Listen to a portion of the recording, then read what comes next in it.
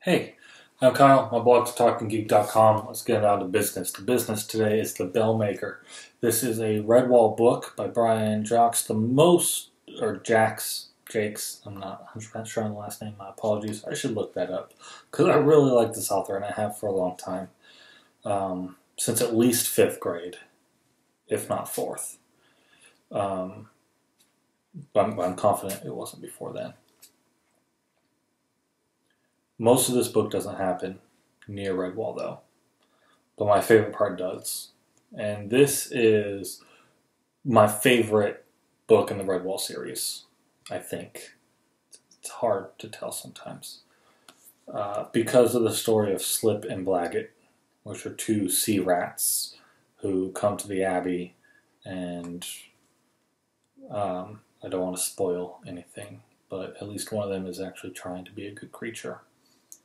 And some stuff happens, and it's just a really cool story.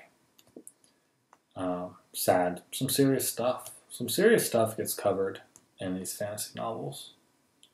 So The Bellmaker, unlike the majority of the Redwall books, is pretty much a direct sequel to Marielle of Redwall. And so this one takes place mostly in Southsward, which is to the south of Mossflower.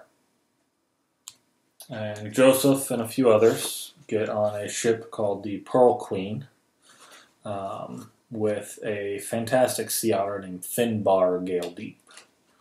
And they stumble across some serious stuff going on with some other creatures that have been stranded at one point, and they head south to where Marielle and Dan have headed, and those two are helping a king regain his crown, so to speak. King's actually in prison, but the kingdom has been taken over. The kingdom of Southsward has been taken over by bad guys, and the heroes from Redwall are adventuring, I should say, in the area. And so they decide to help. Joseph gets a vision of his daughter's in need, so he heads down south, and it's really cool. It does a great job of weaving its multiple stories together. At one point there's 4 stories, then it converges, and there's basically 2. At the very end they converge into 1. But it's a really cool story.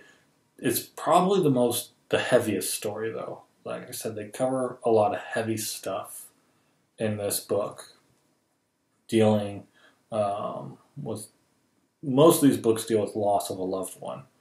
This one kind of does it on a different level, though. Really loss of a parent figure, and then denial. Denial's a big part of this one. And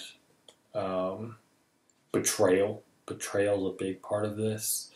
Usually when you see betrayal in the Redwall series, it's some sort of villain betraying another villain, trying to battle for supremacy. So they're betraying each other. There's a lot of backstabbing that goes on, that type of thing. That's not necessarily the betrayal I'm talking about here, but still pretty serious and pretty cool. Pretty interesting. I think books are a great way to introduce these concepts. I shouldn't say introduce these concepts. A great way for children and adolescents to begin processing these serious concepts that they're going to have to deal with in life. Teenagers and adults and whatnot.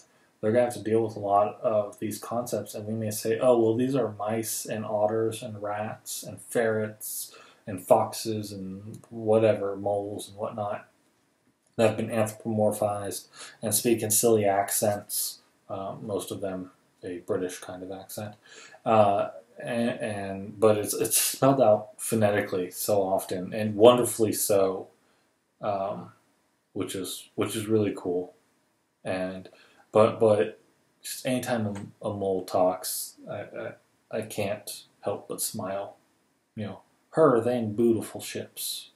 That's not the accent, but Just reading it phonetically cracks me up. So, where was I? Oh yeah. This book's probably the heaviest of the books, but it's one of my favorite, if not my favorite, of the books. It's a direct sequel, like I said, to Marielle of Redwall. So I definitely say worth checking out. I haven't read a Redwall book that I wouldn't recommend yet. Yeah. I'll put a link, an affiliate link of mine, so I make something off of it if you purchase through it, in the notes for this video. But if you've got any stories about this book, any discussion you want to have about this book, I'd love to talk about these books with more people. So if you've got a discussion to be had, please comment. Put something on my blog, send me an email, connect with me on LinkedIn, whatever. Let's talk about it. I enjoy books. I enjoy talking about books. I enjoy this book in particular. That's what I want to talk about right here, right now. Well, anywho, I'm Kyle. My blog is thetalkinggeek.com. Thanks for watching, and I hope that you get a chance to enjoy The Bellmaker by Brian Jakes as well. It is a novel of Redwall where most of the story does not take place anywhere near Redwall.